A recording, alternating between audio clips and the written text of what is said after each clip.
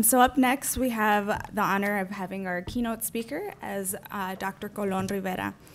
He's a distinguished general adolescent and addiction psychiatrist in the Pennsylvania medical community.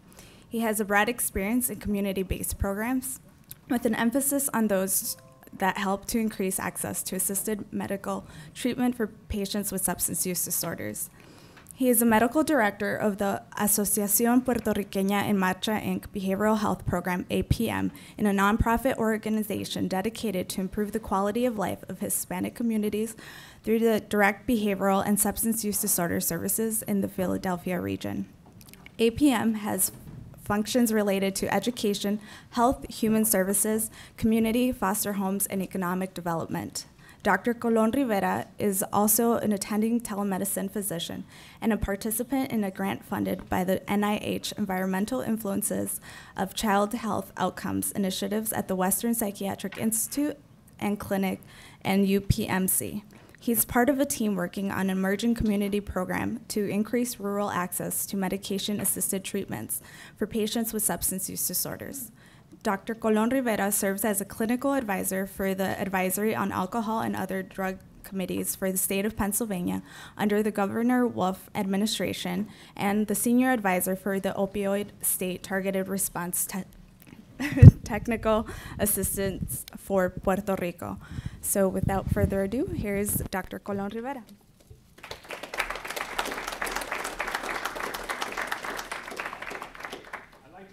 And so, two words I like that you mentioned, inclusion and equity, and I'm going to talk a lot about that, okay? I think, perfect. I do speak loud, so I don't know if I need this. Yeah, it's my first time in Minnesota.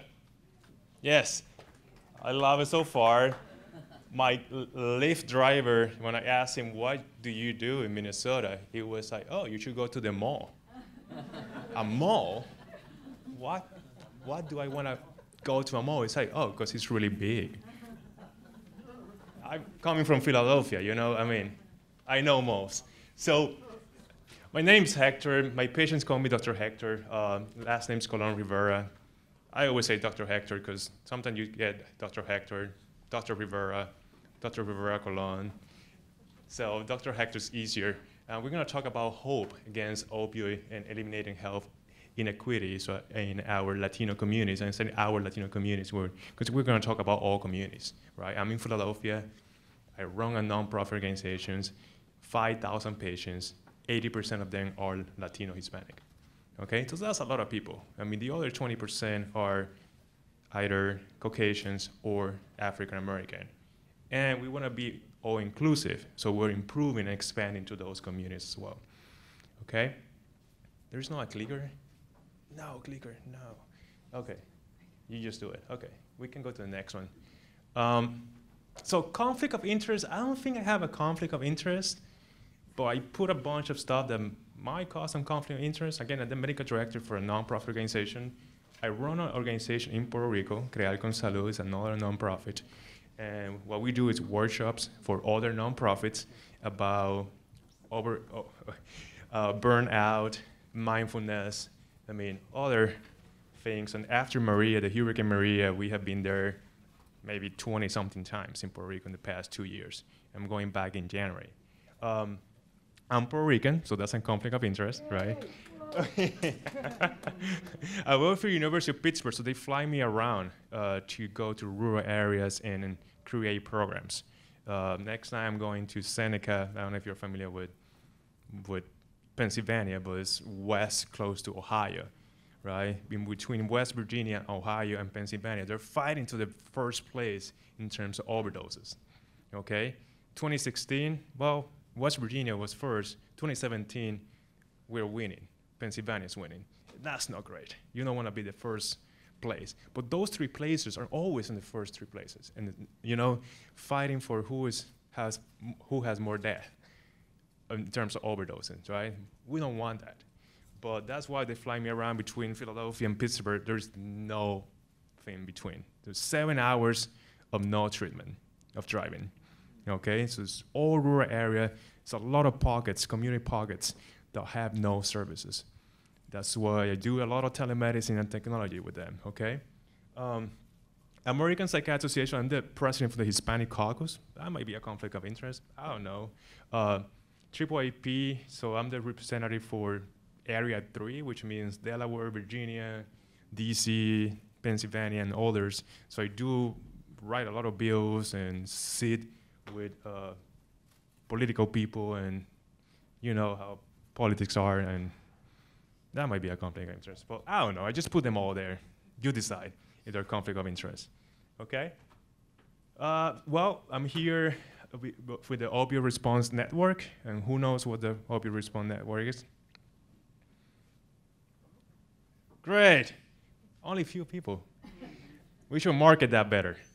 So it's totally free for whoever has something to deal with opioids, right? You call these guys, they talk to you, they have their consultants, and if you have a question about how do I create an opioid clinic, or how you create a Suboxone clinic, or do you have any resources in Spanish, which I don't have a lot, so that's not good. But they're there for you guys, okay? So please, next one. So that's the information you need, okay? Email us, call us, we will answer the phone, okay? And I'm the senior advisor for Puerto Rico, so everything that is in Spanish or need translation, I will do that for them, okay? Next. Okay, so objective. Let's start with the presentation now. So we will talk about causes of the opioid epidemic and impacts to the Hispanic communities.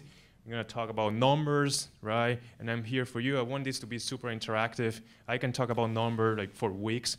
I don't wanna throw you a lot of graph and talk about how this is increasing, how this is decreasing. I do wanna talk to you, right? I mean, I'm pretty excited about this. We have been talking about this. I mean, you guys preparing this presentation for a year, right? But I've been hearing about this for about 2 months now. So I'm really excited, okay? I couldn't sleep last night, not just because of the fly, because of the excitement. We're gonna talk about risk factors and protective factors. And actually being Hispanic could be a protective factors. And we'll talk more about that. Review clinical diagnosis criteria to assess, treat opioid disorder. I'm not gonna get too in deep about treatment percent and doses of medication. I will mention some treatments, okay? But not too much about how you induct someone on methadone versus Suboxone versus, unless you have questions about that, okay? And the time for actions now. Right? Now, yesterday now, okay? Not today now. And why the action is now? Well, when we talk about Hispanics, right? And who's Hispanic? Who believes Hispanic? Who has some Hispanic genetic? 4%, 5%, 1%, 0.5% Hispanic. Okay, so the majority is not Hispanic, which is great. Latinas, or Latinx, or Mexicano. Okay, well, I'm Puerto Rican, so I think I'm Hispanic. My wife is Indian, and she believes she's Hispanic, so we'll see. So who knows what's the percentage of physicians that are Hispanic right now, or social workers, or nurses? Give me a number, from 1 to 100, or 1 to 2,000, I don't know. Give me a number. 3%. That's really close. 3% in the nation of physicians are Hispanic. 4% social workers, 1 point something nurses, so it's really low. Versus, and that's one part of the spectrum, the other part of the spectrum, how many Hispanics are in prison service, in the justice system, are homeless, have no transportation.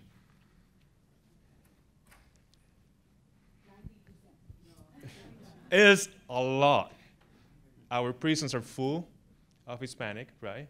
Full of African Americans, versus leadership, CEOs of companies, less than 3%. huge. And forget about females and Hispanic females, because that's like a lot lower. But in general, it's really, really low. Okay? Next one. So let's talk about a normal story that I deal with every day, right? So we have 20 years old patient showing to my office, right? She has been using for 3 years. Her physician prescribed opioid to relieve her pain, right? She was a soccer player. She injured her foot, and she was prescribed Oxycontin. Okay, when the doctor tapered her medication, she began using heroin. Is that normal? That story, have you heard it before? A lot of times. You can change the name, you can change the color of her skin, the face, put some beard, put her some glasses. Same. Similar. Next. This is mom talking. I couldn't find any place for her. There was no list of treatment centers. No treatment centers near home. And she was due to arrive there the day after she was found dead. So the help got there way too late. So, next slide. This happened in Minnesota. And why her? Well, she's not Hispanic, right? But when you look for Minnesota, she was a pretty high case in Minnesota, right? She was in her 20s, and she was found dead. Physicians started her on opioids, and they couldn't find help. Same situation happened every day. She was found dead. No history of opioid use disorders before. No one diagnosed her with that disorder. She never got help. And I say this story because I deal with this every day.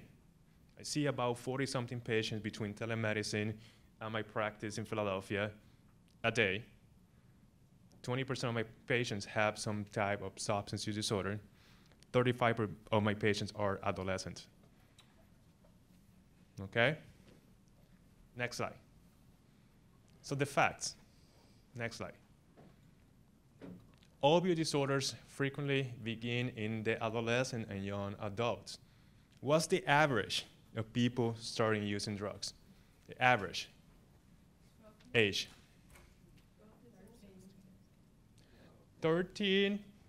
Start with alcohol, they smoke at the age of 13.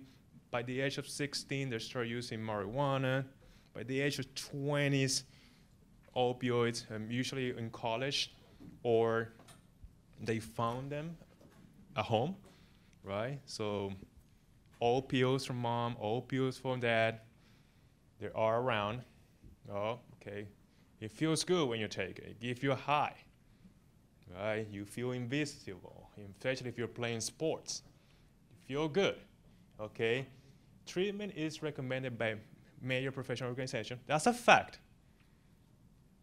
However, 1 out of 4 of patients meeting criteria for a substance disorder get treatment. Okay? Trends and disparities are significant, and that change. And it's the same for Caucasian, right? It's significant. There are significant disparities in terms of treatment, not only for Hispanic, not only for African Americans or Native Americans. 1 out of 4 ensure opioid disorder receive treatment. We talk about that. We know that treatment works. So why are we not treating? We need to fight this together. We cannot do it alone. I mean, you saw my conflict of interest slide, but pretty sure partnership, you cannot do this alone. I always say to my wife, if I was taller, stronger, have 2 heads, need to sleep, maybe some kind of vampire that can walk in the light, I want to do more, but I'm human. Okay, I'm not a superhero, but if it was for me, I would decide not to sleep and do what I can. But that's not possible, and I cannot do it alone. So that's why I have many hats, different hats as different purposes. Next. Opiates versus opiates versus opioids, and I put this here because language is really important. Okay, I heard a lot and drive me crazy, especially with when I meet with the politicians. And I was with Governor Wolf 2 days ago because he invited us, some leaders in the Hispanic community, to celebrate the Hispanic heritage, right? And we were talking about wine and beer. I was like, let's talk about opioid disorder. I don't want wine. What kind of wine you want, red or white? What about opioid disorder? So what's the difference between opioids and opioids? And I think language is really important because we mix them up. And so opioids are usually natural ones, right?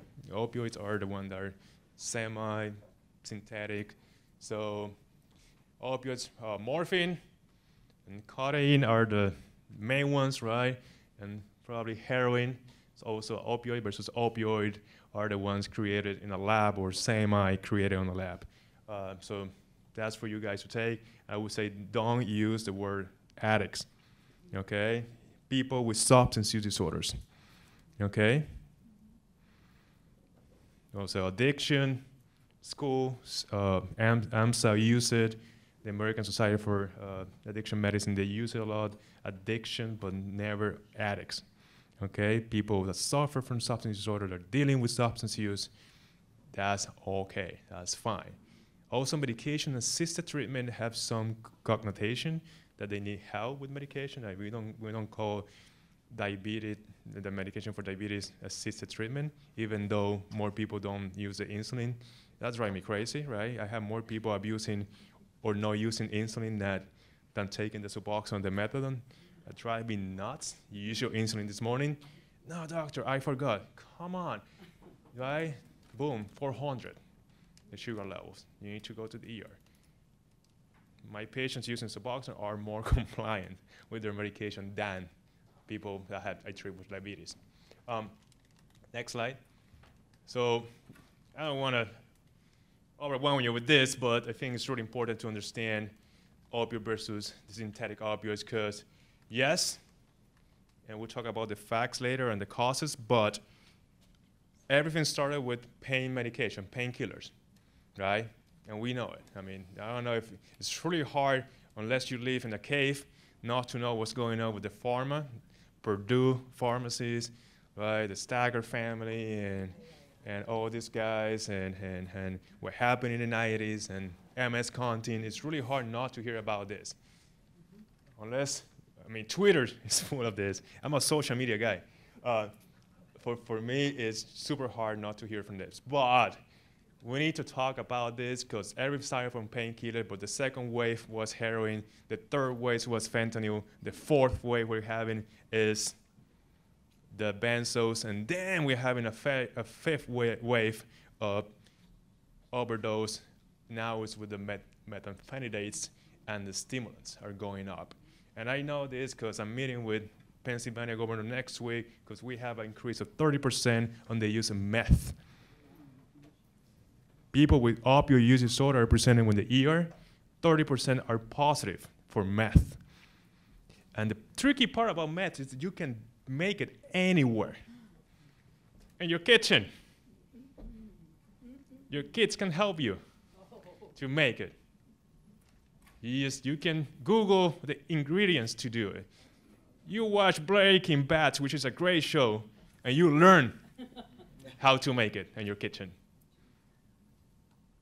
Cheap to make, you can sell it for a good price, right? And then we talk about disparities, social, economy, right? Okay, next. You can click and click and click. There are different mechanisms. It's just, I just want to put this out there because they don't work the same way, right? Some of them are partial agonists, which mean they don't block, but they don't activate the receptor. Methadone is a full agonist. I mean, some of them are dual mechanism like tramadol. So there's a gamma of opioids out there. I just need you to know that when I talk about opioid, I'm talking about whatever is not on that screen, right? Painkillers, methadone, buprenorphine, all of that is abusable. Okay? Next. So the causes. Next. Back, yep. So I call this the twister, right? The big storm, the hurricane category 6. I know that doesn't exist, but it's more. It's a cyclone. It's more than the hurricane 5, right? So everything was, all this was going on at the same time, right? Someone 40 years ago wrote something that say the chronic use of opioids, medications, pain medications doesn't create a dependency. It was a letter, maybe this big. It was a paragraph that say, I've never seen someone taking opioid for a long period of time creating tolerance or dependency. This reference was cited in hundreds and hundreds of other studies. Pharma used it as a reference. Boom. Next. The Joint Commission created a 5th vital signs because of this. You need to treat pain. If you don't treat pain, I will not pay you, right? And if CMS, Medicare, Medicaid doesn't pay the hospitals or your practice, right? They have this funding formula, and if the patient doesn't feel that your pain has been treated fairly, right? You don't get paid. So what the hospital did? They give you pain medication because I don't want you to complain. Also, I want to get paid. So 5th vital signs. So we have blood pressure, temp, respiratory rate, pulse, and now we created the pain level. And how we know pain? 1 to 10, sir. How is your pain today? 5. Not too low. I think you might need some Oxycontin. Take it. No. 30, 2 months, I will see you in 6 months, okay? That was the game. Next. And then these guys, the Salixto guys, I'm not a fan, right? But I think it was one of the famous, I wouldn't call it gang, but it was a big family. So these 2 guys met in a prison, and this guy called Max, he was American. This guy called something Salixto, he was Mexican. And the Mexican had a big family in Mexico, and new small towns, a lot of family, a lot of man work. And my friend Max, he knew about hospitals and health system and how to get the opioid. They created an empire of, it was like the Uber, the Lyft of drugs back then. It's like asking for pizza, right? I want a large takeout, and it started in small towns. A lot of people taking drugs everywhere. Okay, do you have money, sir? I have something for you, $5. You don't have money now? Here's a sample. We'll come back next week. Is it your birthday? I will give you 1 sample today. You get hooked, I come back next week, right? So that's what we're doing. Then they expanded to Miami and other places, and you know what happened next. Farm company, of course, Contin, MS Contin, they promised that it was not addicted, and people start using it. And now in 2007, we're still in 2019, right? I mean, 12 years later, they were charged for misbranding, and 12 years later, we're still in the same situation. And we didn't see the overdose spiking until 2010, 2013. Right? And all this started in 2017, so we were in 2007, so we could have prevented what's going on now, but you know the rest. Healthcare providers, of course. I mean, all these Twitters of stuff, Twister of stuff. So healthcare provider wrote 72.4 opioid prescription per 100 people. Tell me that makes sense. Right? And it's still, today, they're still prescribing 58. Are we all in pain? I don't get it, right? It's hard for me. I never prescribed a prescription for Oxycontin in my life. Never.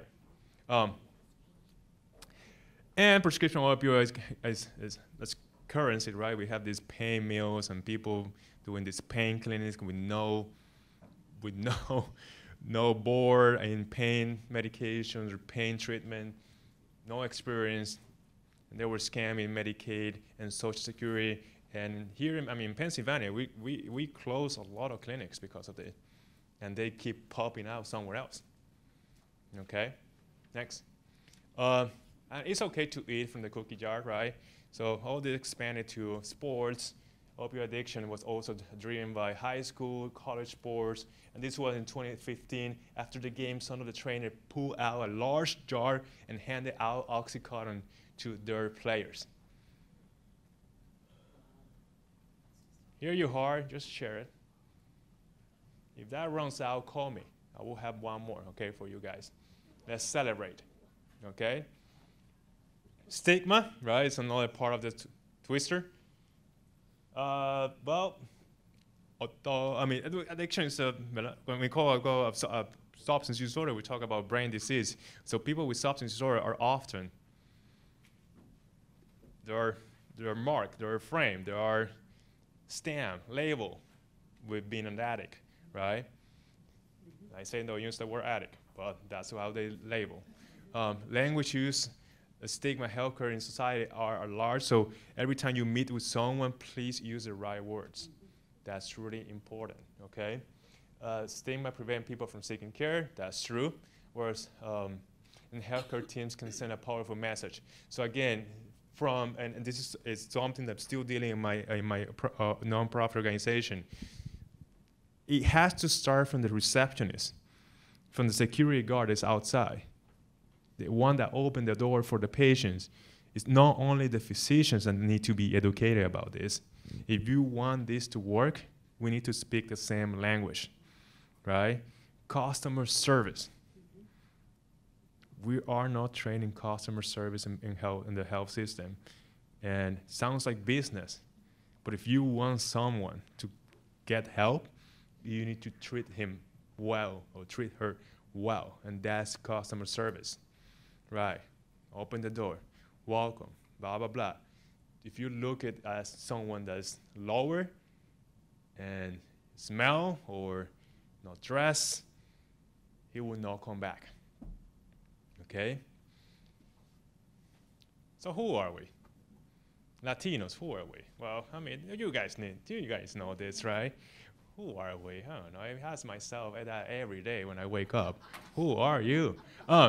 So both terms, Hispanic and Latino, are not a race, but instead of ethnicity.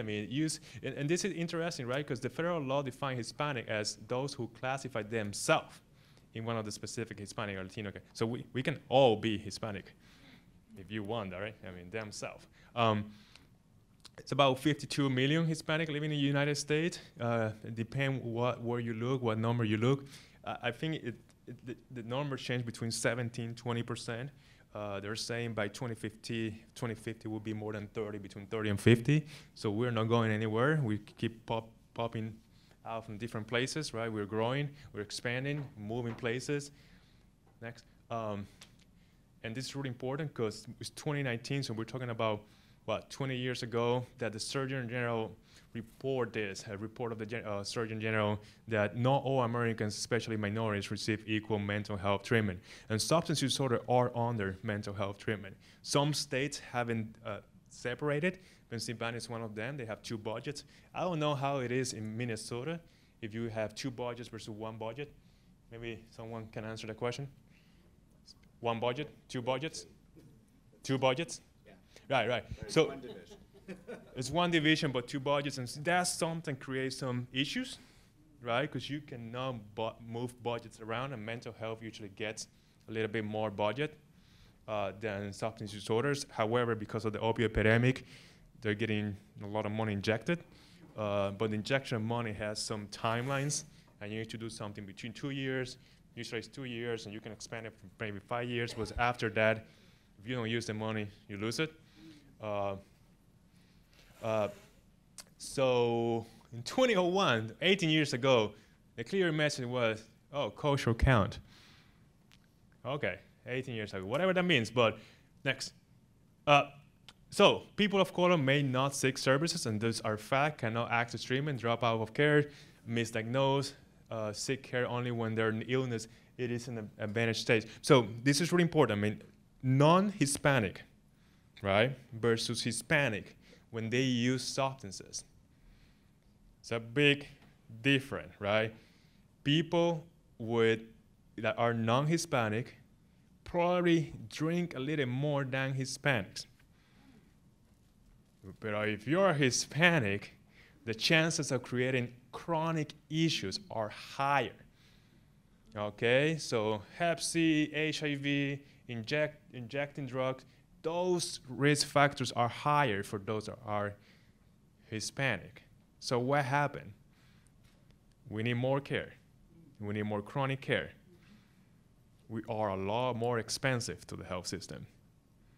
Okay?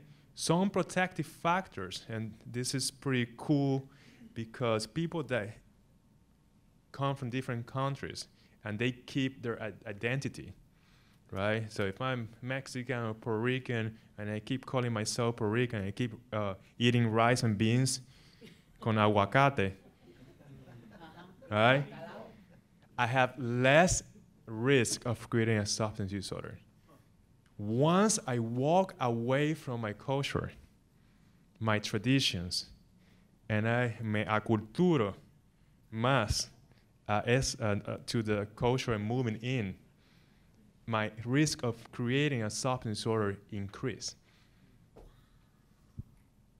Can you repeat this? I want to get it on video. On video? To send to my kids.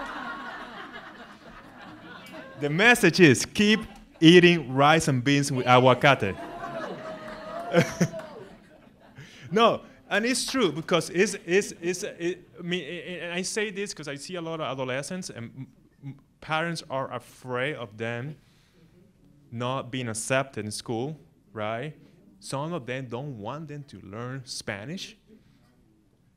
The more you keep from your culture, the less chances you have of creating a substance disorder or a mental illness. Okay? And I would say I speak 3 languages. Where I speak English, Puerto Rican, and Spanish. So it's really important. And I will do that with my kids. I don't have kids, but if one day I have kids, I will keep them. I will take it to my mom. I mean, because it's really important. Okay? And it's 13 times. They have a 13-time higher risk of creating a substance disorder if they walk away from their traditions. Okay? So Hispanics, Mexicans, who is Mexican? You guys are everywhere. And it's clear, right? You can walk here. I mean, the history of being Mexican is 64%, 65% of the Hispanics in U.S. are Mexican, followed by Puerto Ricans. But it's a huge difference, right? 60 versus 10%. And it's because you guys are closer, right? I mean, we need to swim here. You just walk. But that's the history behind that, right? And between Mexican and Puerto Rican, Mexicans are higher risk of creating a substance disorder versus Puerto Ricans. Cubans actually have a lot more protective factors.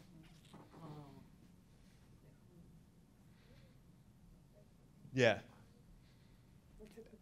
I think the protective factor is they talk about education. Education levels of Cuba is pretty high.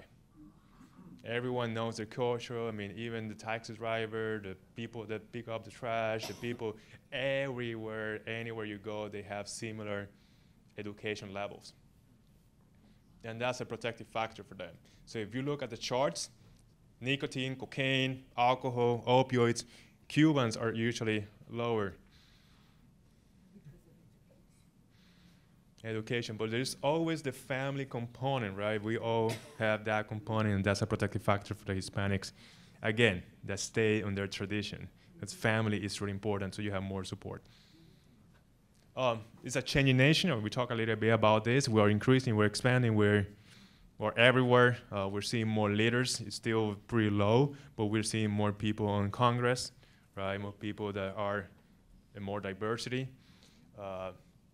CEOs are increasing, there are Hispanic, female CEOs are increasing in the 500 Fortune companies, so we're making some changes, we're making some dents.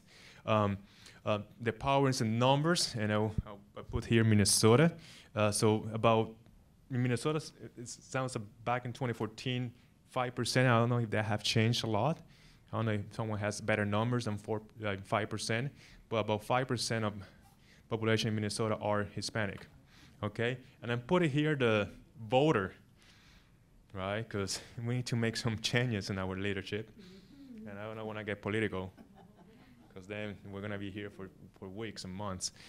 But only 2% of the Hispanic are eligible in Minnesota. But we have the power of being 34%. What's going on? I will let that to you guys, because we need more people motivated, more knocking doors. Please sign in, right, to vote. Again, more Mexicans, followed by Puerto Rican here in Minnesota, and this is Minnesota. And again, 4.7% are, so 5% are Hispanic, and of course there's a tendency that it might duplicate in by 2030. If we're not, like 10 years from now, we're going to see at least 10% of Hispanic. So the time to talk about this is now, right? We want to prevent it from causing more issues and waste. So, okay, a little bit more about the opioid epidemic, and I do want to have time for questions and interact with you more. So I'm gonna, I know someone else is presenting about this, so I'm not gonna spend too much time on this, but who is a physician here? Who work for physicians? No? 4 physicians, with physicians, social workers, teachers? No teachers? We're all teaching and teaching. We're all students too, yeah. Okay, well, I grew up with teachers. My mom is a teacher, my grandma was a teacher, my sister's a teacher. Okay, but, so, yeah. So, I mean, it's sad to say, but of course, we're prescribing more oxycodone even though with what is happening. I mean, the milli equivalents of, so we're prescribing more amount, more powerful opioids out there, okay? Which is sad, and I asked for physicians, because you know what the drug monitoring program is? So it's a state, I don't know, it's a platform that you can go in and check who is on an opioid, or when was the last time he was prescribed, the amount, and by who. It's a website. I use it every day. Well, every time that number, the milli equivalents, right, of drugs, that give me goosebumps, right? Sometimes, so average, no one should be on more than 90, right? Because that's a lot of opioids on your body a day. In 2015, they were prescribing 640. No one is an elephant here, or a horse. That's to put someone to sleep forever, right? But that's what we're seeing. 65 plus age, my patients, when I see that, I call the physician, I call the PCP, I call the main manager. What you're doing? Then there is no HIPAA, CFR 42 that will stop me from doing that. Why? Because I'm collaborating with them, and it's about safety. And we can talk about HIPAA and CFR 42 all day long, because there is a misconception that I cannot call your doctor when I feel you are unsafe. And every time I call, I'm stepping out on my presentation a little bit, but this is really important. Every time I call a doctor and the receptionist say, this is against the law, I say, send me the law that you're talking about. Because I'm worried about the patient. If the doctor cannot see me now, I will call him in 10 minutes. Are they receptive to your phone calls? Like, does that help? Well, depends on the tone I'm calling. Usually the first call is pretty nice. I send letters, I send fax. I know some people in the higher positions because of my positions. So that's the third stage. Fourth stage, I get the patient angry because I stop decreasing the other medications. Okay, you don't want to take him out? Okay, so I might need to, because of interaction and worry, so I start decreasing all the medications, right? And at one point, I can call and report them. And they don't want that. They don't want that. Right? And CDC 2016, they sent the CDC report. I mean, it's all the news, right? You should not be doing this, right? Okay. So to put it in perspective, right? I mean, opioid overdose cause a lot of deaths, and it's more than motor vehicle accidents. So, yes, it's a public health. We should be panic about this. Getting panic about this. You can, I mean, we talk about overdoses. Minnesota, and this is interesting. So we have the prescriptions, right? Which we have a spike here, 2009, 2010. This is where people start dying from what we were prescribing, physicians were prescribing. Created a plateau with what's going on. Has not decreased, but kind of created a plateau here. Heroin spike here, 2012, 2013, that's where the death increased when you mix the opioid and the heroin, right? That transition, right? The heroin, why? Heroin is cheaper, it's everywhere. I actually can walk outside my apartment and buy heroin. I live in an okay community comparing to my patients. But I can buy heroin. One day I sit waiting for the boss, and this guy opened his jacket and he say, "Guy, you want to do business?" I was like, "No, I do not want to do business with you." But he was like, a lot of pills, different names, different coding, different colors. Wow. Like that. Nice area. So my patient, I will tell you more story about my patients, but it's scary. Here, 2016, and remember I talked about waves. We're seeing the wave of the synthetic opioids. And what's the one that's killing the most patients? Fentanyl. No one knew what fentanyl was before. 2016 is famous. That guy is famous. Fentanyl is a nemesis out there, right? And the funny part, it doesn't taste like anything. You can mix it. It's cheap as hell. And you can mix it with anything. You can mix it with PCP. You can mix it with smoking, nicotine. You can mix it with anything. So if you buy a pill that looks like a Xanax outside, it might be fentanyl. Okay? Next. Neonatal abstinence syndrome. You guys talk a lot about the kids.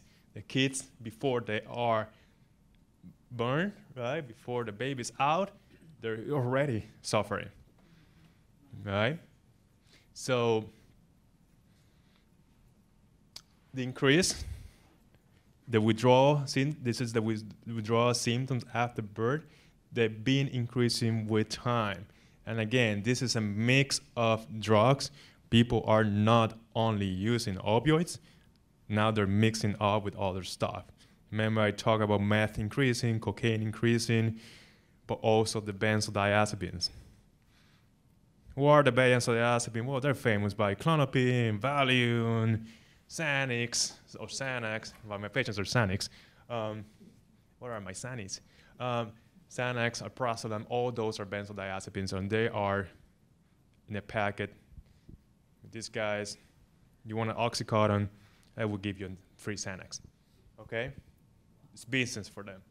But also the diagnosis, right, with chronic medication, chronic medicine issue, medical issues. We talk about Hispanic are at higher risk of this. They're higher risk for getting Hep C. They're higher risk for HIV. I get super anxious when my patient had that face that something happened, and I know it's because he was diagnosed with HIV at the age of 20. I know it's a chronic disease now, there's medication that works, but that phase is pretty strong. And it makes me anxious. It's not just getting the HIV, it's how I'm gonna tell my family, mi abuela, mi abuela is gonna think when I call her in Puerto Rico. Right? I didn't get it from sex. That would be okay. But I gotta inject him. Okay, next. Behavioral health conditions. So Latino population in the US is facing a public health crisis, and I want you guys to panic. I don't want you to go out here happy, I learned a lot. I want you to panic, okay? I want you to create some wave. I want you to panic. I want you to talk to your family. This is what's going on. Let's do something about it. You don't have to be a doctor to do something about it. We can all do a doctor. I mean, just educating yourself, talking the same language, right? Customer service, when you see someone looking like that, please give it. I have business card everywhere where I go. I give my card, call me.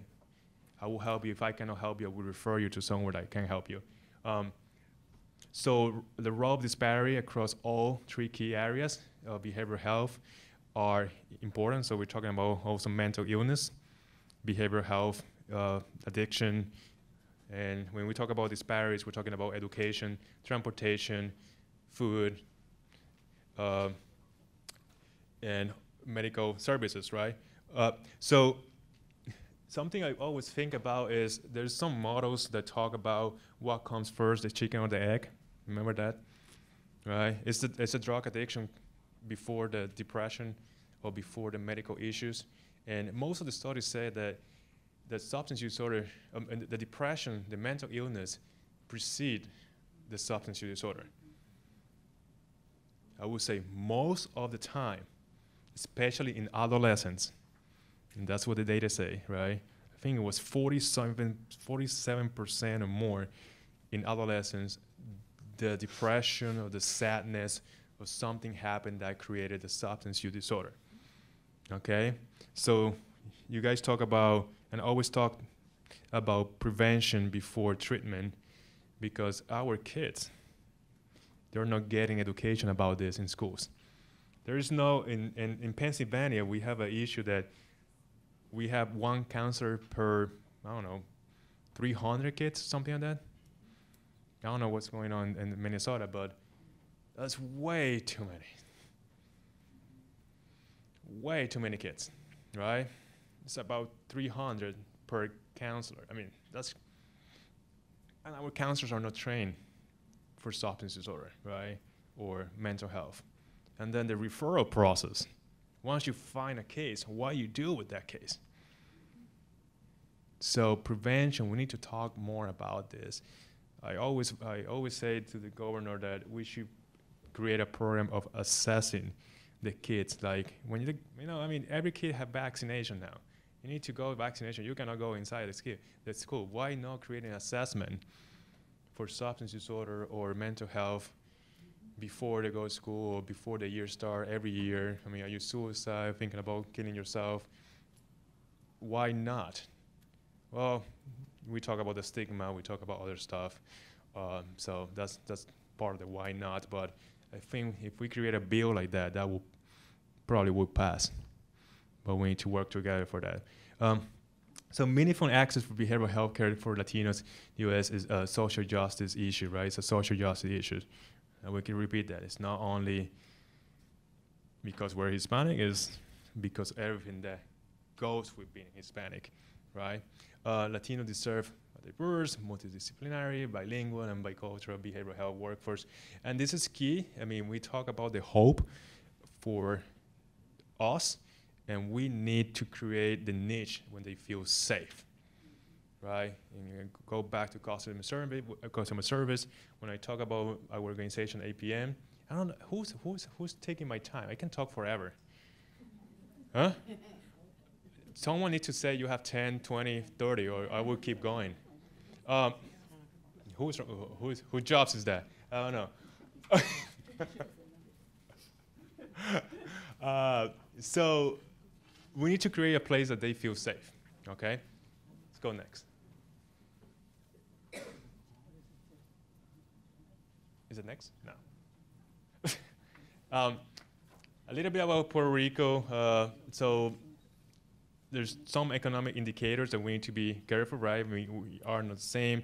In Puerto Rico, U.S., for example, we're American citizens. I mean, my Indian family, they asked me about my green card many times, but it's crazy. But it's 6 years dating, and I was still looking for a green card.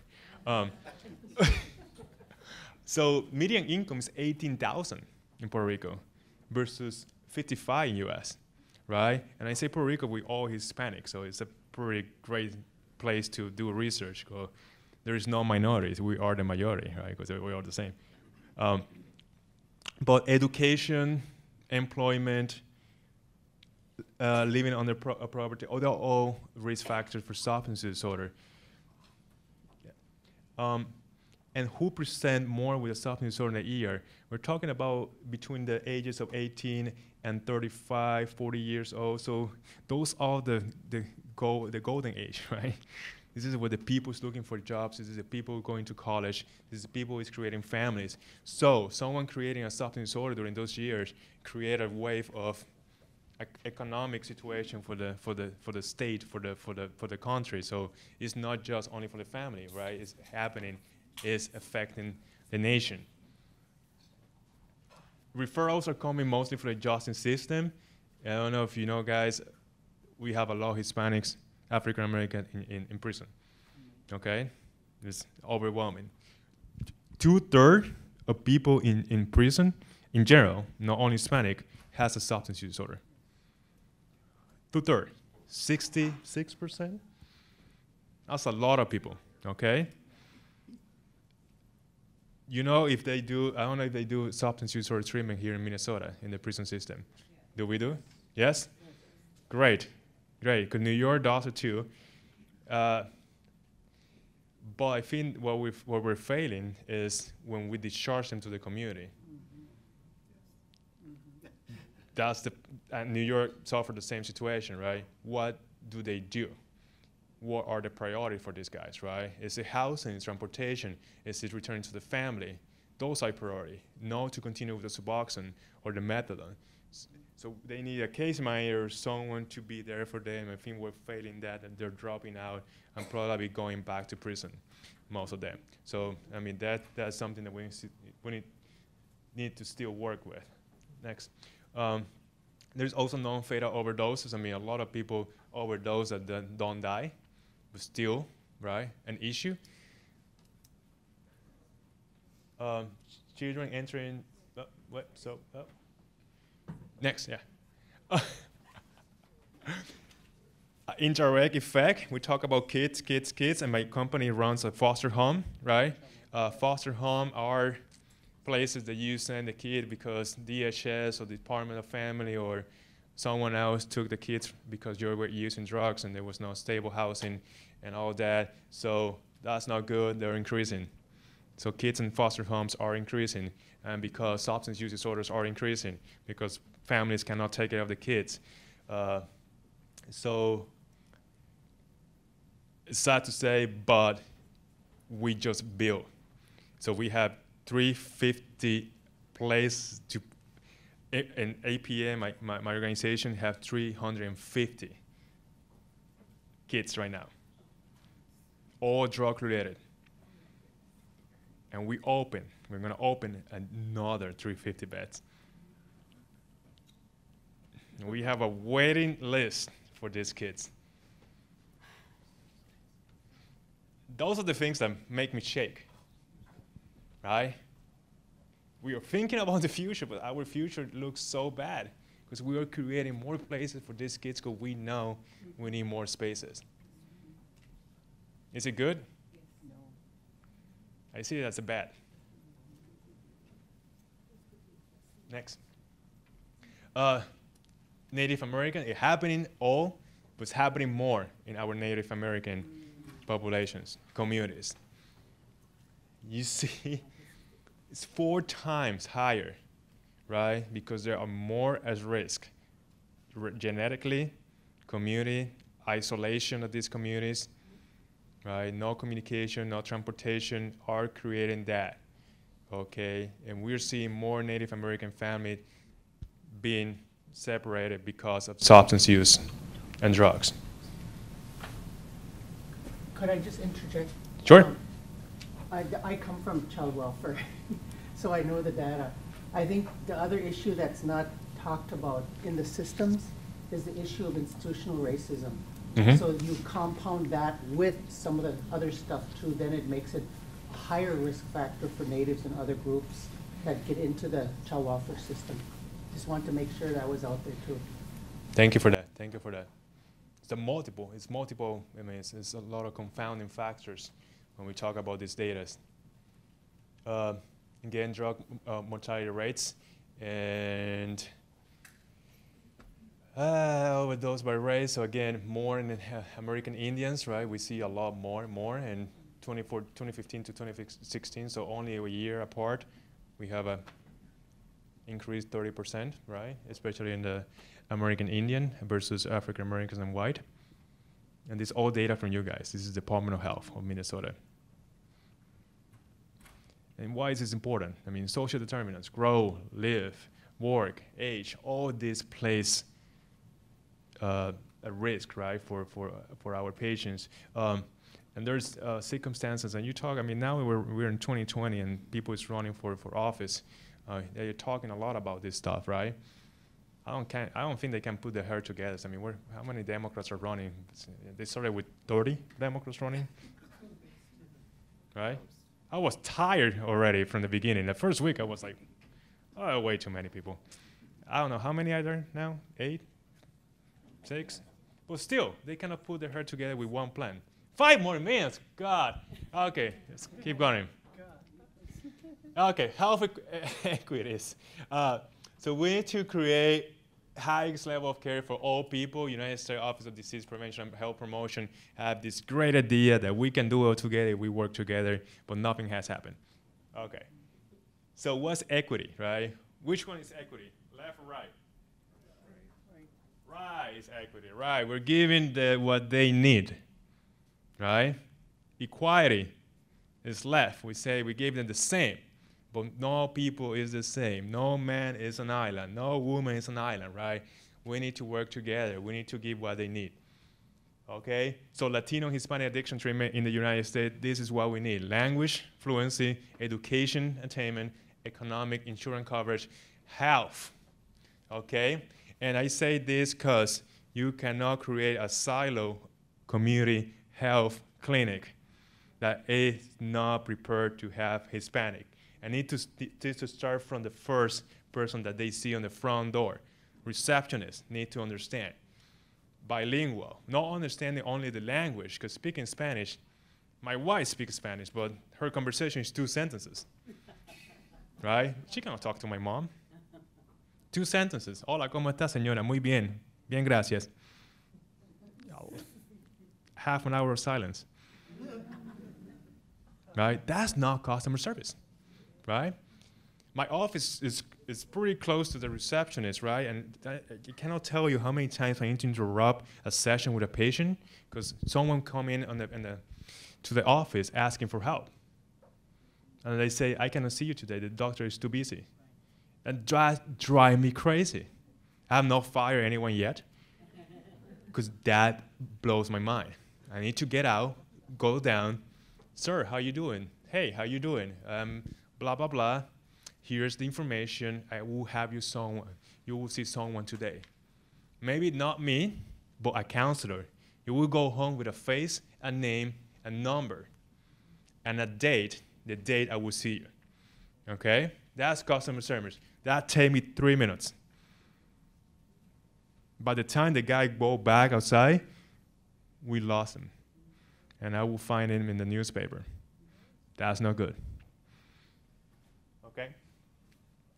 So we can move this, but this is a health system. We have a lot to do. We need to work together from dental care, behavioral health, primary care, all of them. When I go back to Puerto Rico, dentists are the ones doing the job. There's no psychiatrist where I came from Vieques. I came from a really small island. My family is there, right? It's famous because of the Navy. We kick out the Navy. That's what people say, right? But there's no psychiatrist in the island. dentists, primary care physician, 3 primary care physicians run the mental health services in that island. 3. I've been doing work there for 15 years, and we're besties now. These guys run the mental health. Okay? Hierarchy intervention, we have evidence-based, some evidence-based counseling medications. We have Suboxone, we have Vivitrol, methadone, and those are the FDA approved. They're not the only ones. They have medications that have been off-label. FDA approved medications are methadone, buprenorphine, or Vivitrol with naproxen common pills, and Vivitrol is injectable 4 weeks. There's harm reduction, needle exchange, and safe injection sites. If you want to get too political with injection sites, we can talk for 2 weeks about those. But it's creating a lot of wave in Pennsylvania. They work in Australia, they work in Canada, there's enough data behind them. Again, the stigma, who wants an injection site in their community? That's the problem. Same happens with the methadone clinics, right? They get afraid, the community is afraid of having addicts in their community. People with substance use disorder are fathers or sons or their own family, and they don't want them there. So what do we do with that? That prevention, well, naloxone. I have 2 naloxone on my back. I always carry them. I have 1. You can go to the next one. I think the obvious choice. Okay, you can go to the next one. Okay, before I talk about the naloxone, that's okay. You can leave it there.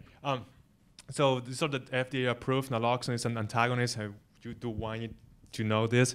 Antagonist, right? And there is a lot of misconception about that. People get afraid because it's not an opioid, right? And when my patient I'm afraid of injections, that's the first excuse they do. They say, I'm afraid of injection. And I was like, can I see your arms? I was, stop it right there. Stop it. Bad, I have a dog, bad dog. No, you need to stop it right there, okay? Every 4 weeks. The partial agonist, buprenorphine, partial agonist is not entirely an agonist, right? Huh? Can I have 1 more minute? Sorry, 1 more minute. And a methadone is a full agonist. There is a lot of stigma around methadone. I used to run a clinic on methadone when I was in Connecticut for a year. We had 10,000 patients on methadone. 10,000 patients on methadone. Okay, 80% of them were stable. I've seen how methadone changed life. They can work. They wake up at 5 a.m. to get dose. They go to work after that. Okay? First gold standard during pregnancy. Okay? If you're pregnant and you have an opioid use disorder, methadone is a gold standard. Okay? We can move that. Best practice. You need to have a biopsychosocial cultural model, right? You need to evaluate all that. It's not how many times you use, right? It's more than that. Where you came from, are you spiritual? Where is your family? Education level, right? What do you like to do? Hobbies. Okay, you can move. Okay, yeah. Okay. Okay, naloxone. Move to the next one. I think there's more pictures. No, okay. No, okay, you can move. move. I just want to, yeah, but move back. That one.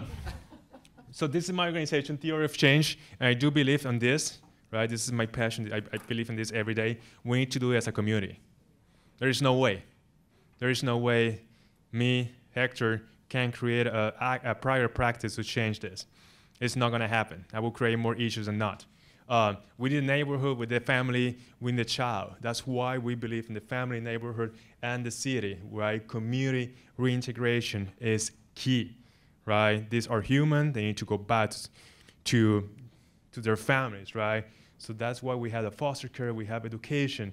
We have a partner with big hospital. I teach at Penn. I teach at Drexel, Thomas Jefferson. I teach everywhere because everywhere is the community, right? We need to touch every corner of the community. If we are not in every corner, people will not come to us, right? We speak Spanish, we speak English, some of us we speak Portuguese, but our key is like those doors are open to you and your family. Kids, adults, all people. I see Medicare, Medicaid. If you are not insurance, I will see you. We will talk about insurance later on, okay? But we will see you. And I can keep talking forever, but she's getting mad with me, so I will say thank you. Thank you.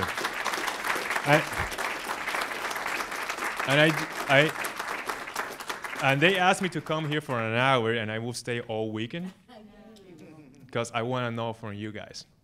Okay? We like to take few stuff with me. I want you to take few things from me, and I hope this conversation doesn't end here. Okay? I mean, you can find me on Twitter, you can find me in LinkedIn, send me a message. My phone is kind of public, so I'm better with texting. Please do. Collaboration, you want something to present somewhere, write something, I'm always up to that. I mean, my wife say you need to stop, I say you need to stop. Because we need to be active in this, okay? Thank you guys.